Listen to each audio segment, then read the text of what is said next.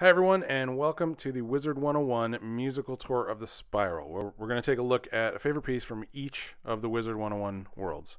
So I've gotten some requests for the music from Khrysalis, so I thought we'd start there with a tune called Bastion. Now the world as it was described to me seemed very unusual. It was a world of mice, and then the mouse culture slowly fell to these invading insects and spiders and stuff, the Umbra. So the piece was almost meant as a lamentation or a eulogy to the culture that had fallen to the invading culture. Now, apparently during this skirmish, the mice had been entombed in these little crystals, and their souls were kind of flickering. So let's take a listen, and we'll dive more into it.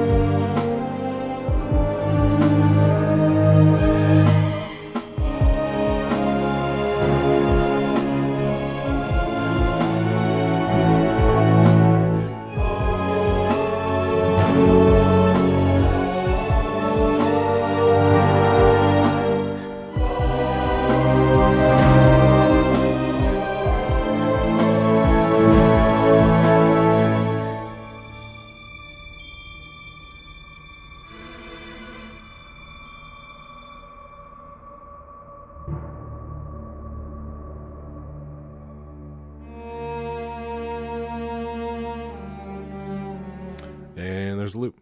So the overarching theme of sadness and kind of a eulogy to a dead culture, that's musically it's interesting because it doesn't just have to be sad.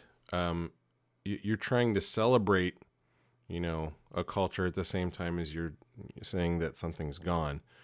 So I tried not to make this too depressingly sad, because the spirits are still kind of encapsulated in the crystals and the landscape. So I wanted to kind of hint that it could come back, and that's what you're here to do.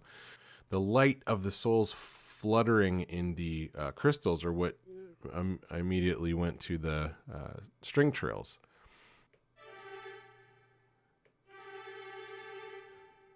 Which gave me this interesting. It's a fluttery sound. It's definitely something you associate with something kind of flickering or fluttering, and it's kind of a hopeful sound. It sort of sounds like the dawn of something. It suggests that culture is still kind of imbued in the environment. So now Khrysalis was the first time we experimented with this more electronic percussion. And there's actually some more synth bass stuff in it in other tracks in this world. And that was mostly because we had these, really creepy, crawly, the spiders and the flickery, fluttering things. They were very different from the rest of the denizens of the spiral, and we wanted to give them their own kind of unique sound. So there's a lot of, I thought of them as claustrophobic sounds that would make people that don't like insects and spiders, it would make them kind of cringe. So the sound that's going through, it's a very kind of scrapey sound.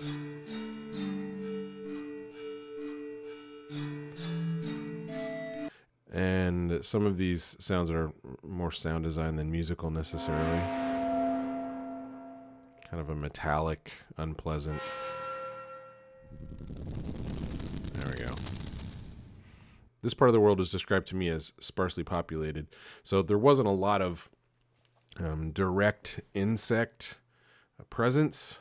So I didn't want that to be too overbearing and too, like, obvious and upfront. So there's not a lot of these little creepy sounds, but they're kind of there, coming in and out.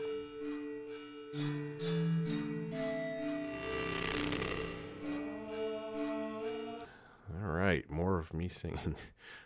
Here I was trying to, I guess, literally give voice to the, fallen souls that were entombed. Sort of the wordless vocal, just ahs.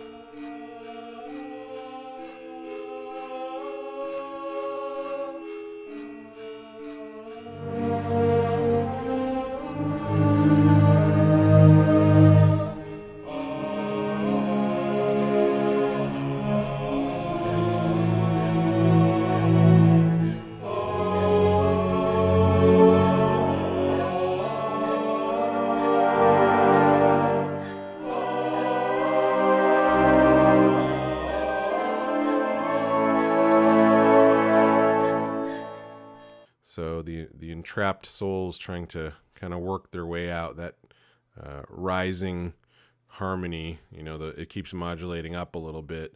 It's trying to get up there, and then but at the end it's kind of all for naught here. So I have the string trills in there again.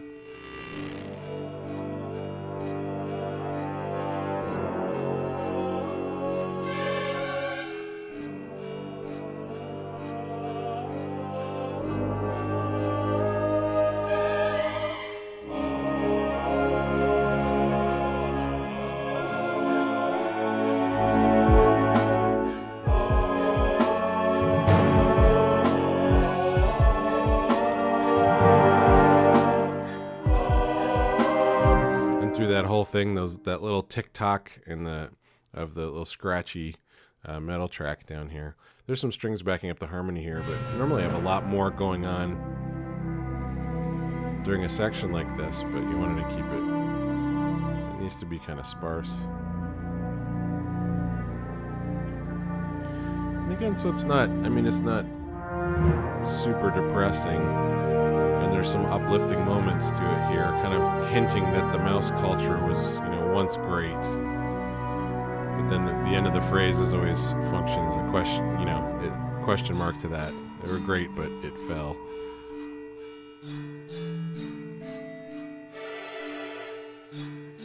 There's that flutter again.